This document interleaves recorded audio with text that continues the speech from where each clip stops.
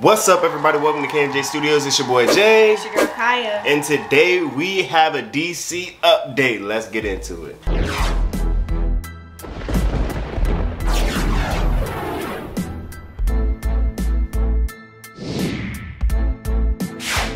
Alright guys, so what's up? Today we're going into some news. CW has a new show. They've announced that they're starting a show called Naomi.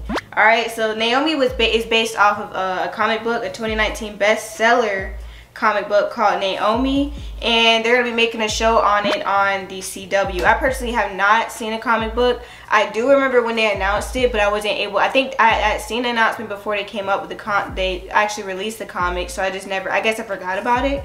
But now they've actually come out with, you know, the show. So I think it's pretty interesting. I can go into a short little summary of what it's about because I personally didn't know. So if you guys don't know either, I'll just read off a little summary. The series will follow Naomi's journey after a massive supernatural event shakes her world in her hometown to the core. And once she starts investigating what happened, her world will experience some shakeups as well. In the comics, Naomi's world was ravaged after years of abuse to the earth caused the planet's protective layer to completely collapse, subjecting it to massive radiation. Several individuals, 29 in fact, were given powerful abilities and most of them went to war. One of the new castings included Zimbardo, who in the books ends up conquering a large portion of the world. The show is basically her trying to uncover what's going on. I'm guessing she's probably one of the ones who gets one of the powers somehow, or something like that. Maybe she just inherited it from somebody or something, because I know one thing about her is that she's adopted, so maybe her parents or something like that, one of her parents must have been one of those 29 people to get those powers, so maybe that's her journey trying to figure out and uncover exactly what is going on. So I think in that way it's going to be kind of interesting. I'm kind of guessing it's probably going to be one of those shows that's just kind of like, you know, like, I guess I want to say like a mystery show. I believe we'll get like a lot of mystery and probably something like that. I don't know. So because the storyline isn't exactly extensive, that means that there's some things they're going to have to make up. So like not everything is going to be based on the comics, but it means that they're going to have to add their own, basically add their own. We know what happens when when DC starts making stuff up, right? Okay, so the writer and executive producer is Duvernay and Blankenship. Okay, so apparently Duvernay is associated with Warner Brothers, which is like, okay, cool, but like doesn't necessarily guarantee that the show's gonna be really good. You know what I'm saying? I mean, like I said, you know what? Let me, as a matter of fact, continue. I'm going to look up this person's resume because this tells me everything. Because you know DC and CW are cheap. They don't want to get anybody with an extensive resume who knows what they're doing when they're making shows like this. They want to go real cheap. Usually they're inexperienced, maybe having one hit show on their resume, and they try to say, hey guys, we want to hype up DC fans for this director who nobody knows about. The writer of the show actually wrote Arrow, so Arrow is actually a pretty good show. I actually followed it. I think we started watching it on Netflix and kind of like binged it years ago, and then when it went on TV with more seasons, we kind of like watched it from there. So like we kept up with the show, which means that was pretty good. Personally for us, I think I enjoyed watching it. So as far as the Duvernay, I actually personally like her. I've seen a lot of, I'm happy that she's a black woman that's going to be helping to write this show. That gives me a little bit more confidence that it could be pretty good, like the writing and stuff like that, because she has done some great works in the past. So personally, I think that it could be really good. I mean, I guess we'll just have to see. I think it'll be a great story, but one thing that I'm looking for here in her resume is DC. Anything action-based or climactic.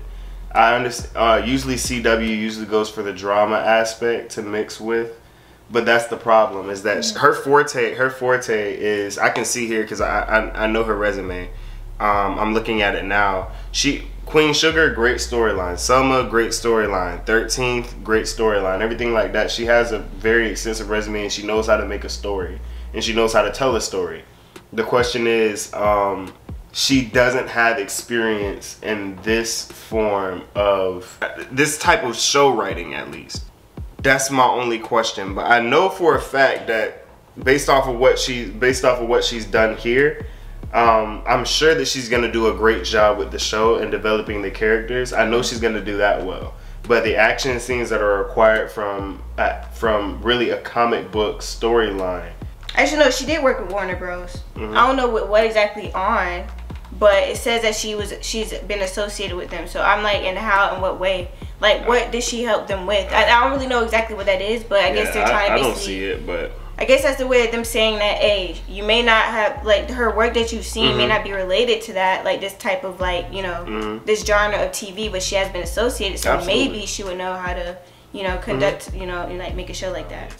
So my question would be, we have an amazing executive producer here, an amazing director and writer, who obviously knows how to tell the story of a Black American. Right. Not only in the present but also of the past. We've seen her do both. Right. So the question is, are you going to allow her to do that for this character? Right.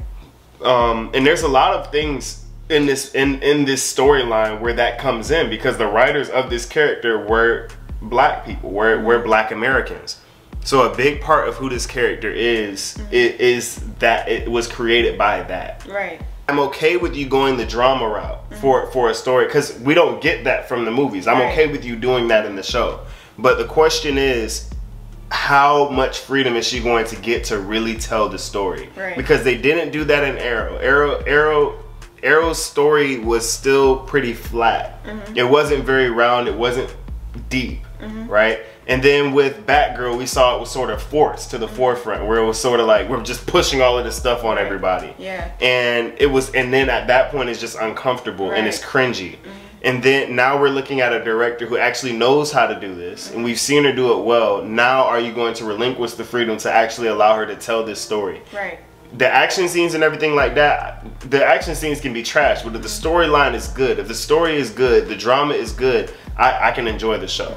I mean, I'm kind of confident because I feel like Arrow, you know, Arrow wasn't bad, and then I have her working with the person who's been over Green Arrow. I mean, that'd be kind of cool to see them collaborate on that, because I feel like that's probably like a recipe for a good, you know, a good show. I think concerning Naomi, many would ask what her powers are, because she's a new character, just came out in 2019. She has the power of transformation, which means she can transform into her superpowered form by using her unique power. While in this super form, she wears a kind of golden armor and gains some superhuman abilities. Those superhuman abilities are superhuman strength and superhuman durability. She can also fly or levitate in the air. And she has energy projection, which means that she can do like energy enhanced strikes or energy blast, stuff like that. And her power and her weakness is power instability. She doesn't really know the full extent of her power, and that the reason for that is because she is a teenager with Omega level powers, which means that she has powers that are just as powerful on the same level as Magneto, who's one of the most powerful mutants who's one of the most powerful mutants, right? So when you put that into perspective, we're seeing just how powerful this character can actually be, and that's what and because we know how powerful this character can actually be, I also want to see that incorporated into the story as well. Yeah, I agree.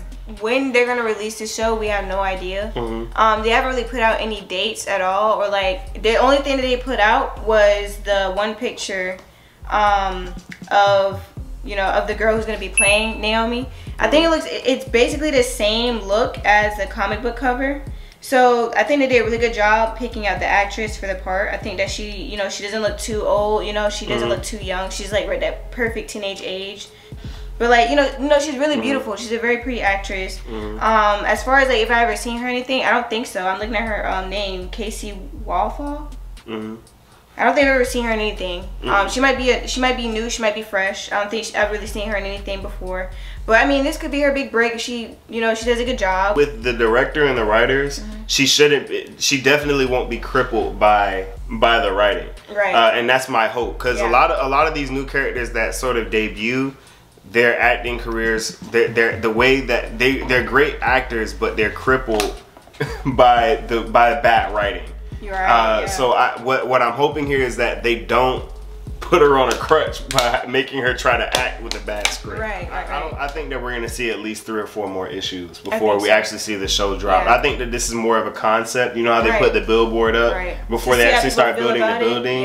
Like, I think it's more like that. I don't see it actually being something that's going to drop soon, because there's just not enough yet. The character hasn't been developed. We don't know enough. I think that's the best way to do it. If they don't do it that way and they're releasing comics while the show is going on and the comics are opposite of the show, then you have a cataclysmic event where people are like, it doesn't match the comics. We don't even know the character yet, and they're already messing up. I think that's a good thing too, because you know, usually with DC, it's always a struggle to find I guess for them to find a good storyline, because there's so many different directions that's going in. Because there's not like a lot on her, it gives them more opportunity to really it's a big opportunity. It's a really big opportunity. But like I said, the last thing that they want to do is be developing a different character than what the writers than what the original comic book creators envisioned.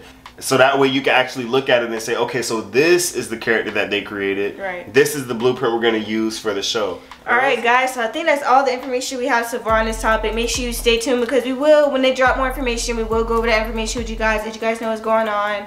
If they come out with trailers, you know, we'll do a reaction, all that good stuff. So yeah, stay tuned. If you're a new subscriber, let us know down below so we can shout you out on one of our future videos, all that good stuff. And welcome. Welcome new subscribers. We're at 70 subscribers, working our way up to 100. We're almost there, 30 more and we'll be good. Alright, so make sure you like, comment, and subscribe, and we'll see you guys in the next video. Pose for the thumbnail.